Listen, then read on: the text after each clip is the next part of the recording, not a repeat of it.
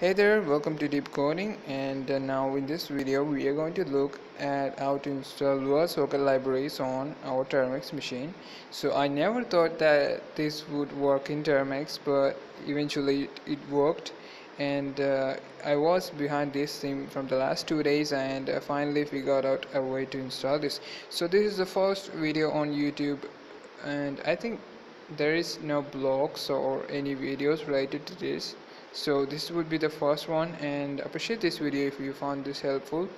And yeah, once again, welcome to Deep Coding, and now let's install the Lua socket library. So I have a beautiful small transcript here, so which would help us to install things very faster, and which will tell us a basic idea of what we are going to do in this video. So first of all, we are going to install the CLI, which is very essential if we are going to install the Lua rocks. Yeah, it is needed, so we are going to install the CLI. And then secondly, we need to install the Lua.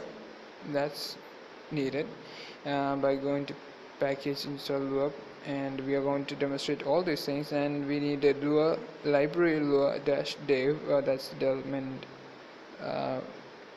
module from the Lua, and we need to install the Lua rocks, which is essential for installing the Lua sockets. So we need these four things, and if you installed these four things, we are ready to move then I hope you guys are aware about this Lua sockets, unless you won't search this video, or you won't come in front of this video. I'm sure about that. So now let's jump into the procedure. Alright, so I have my beautiful terminal here. Let me just put this here. Okay, right, so now let's start. First of all, let's run the command package install clang. That's our first thing. Okay, we are going to install clang, and if you already installed it, try for upgrading. Try upgrading the clang, and it is recommended to keep things very latest. Okay, now the package is now installed. Let me put this on the notification bar. Okay, there you go. Perfect. Now we installed the clang. That was very fast, I know. So we installed the clang. So from this transcript, as you can see, now we are going to install the Lua, of course. So package install Lua, just this. So we are going to install the Lua package, and if you already installed it, please try upgrading this. Okay, now we installed the Lua, and now we are going to install the Lua library. So run this command, library, sorry, package, package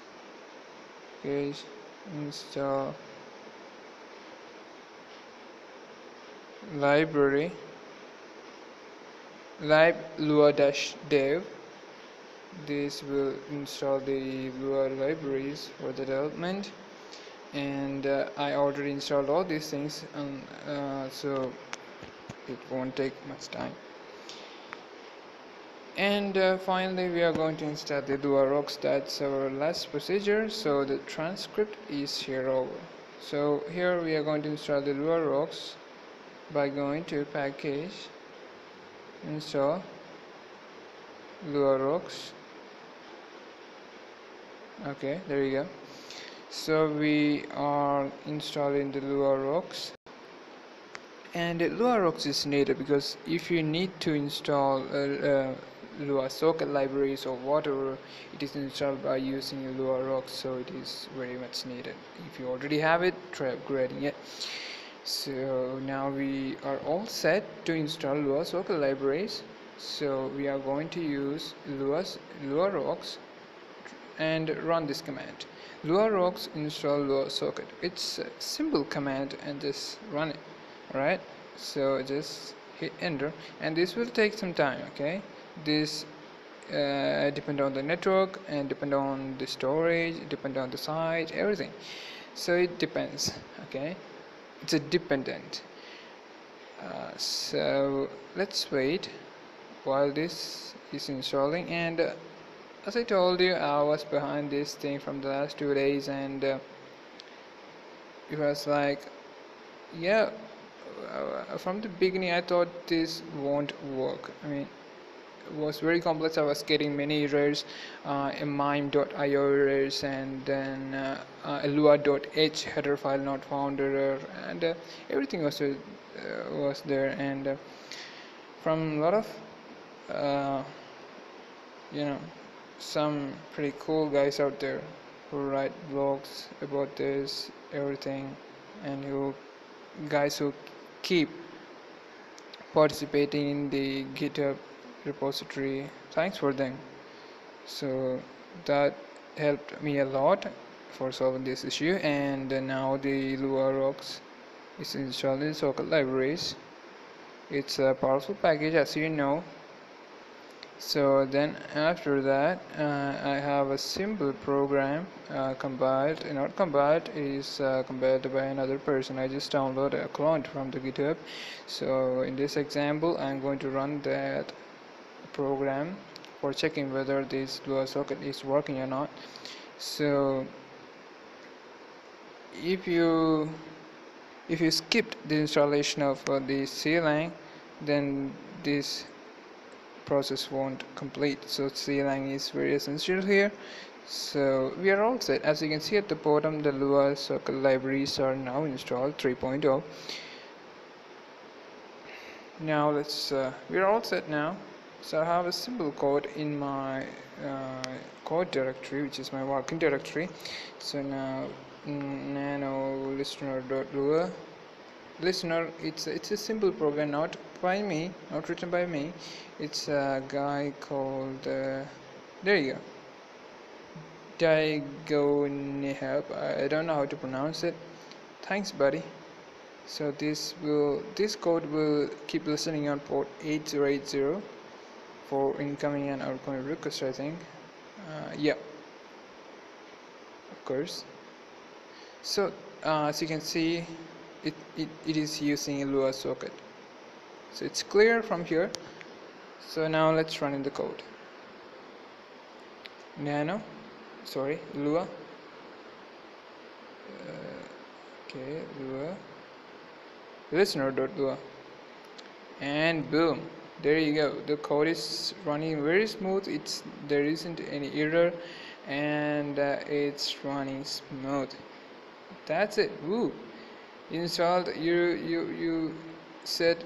We are all set to code using the Lua socket libraries on Termux. It's wonderful. I can't even imagine this. Okay, I'm really interested. Okay, so right away I created this video, and I hope this would help you guys.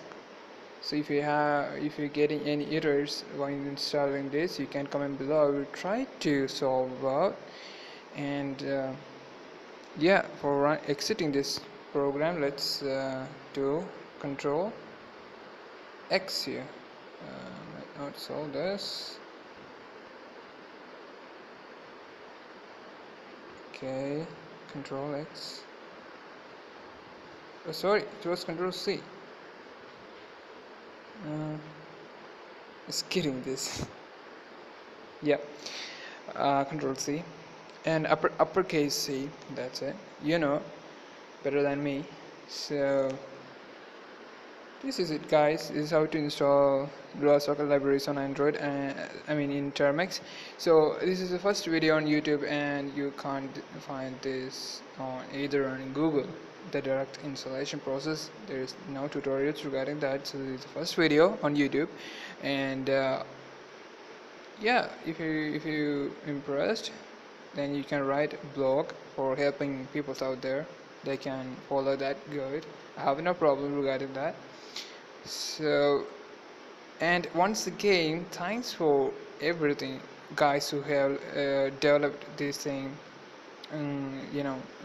Working behind the GitHub directories, they are working really hard for our happiness. So I really like to thank them, guys. You are very awesome. So I know many guys out there helping for the development of Termux and for the LUA. I really appreciate those works. You can check the GitHub for have a looking at their hard work and how hard they're working behind this. So we have to be really thankful for you know for their work. We are just uh, you know we don't know behind the scenes. That's what I said. So that's it, guys. Thanks for watching this video, and once again, welcome. I mean, if you're new to this channel, new to deep coding, you can subscribe to this channel, and we can meet on the next video. Stay safe.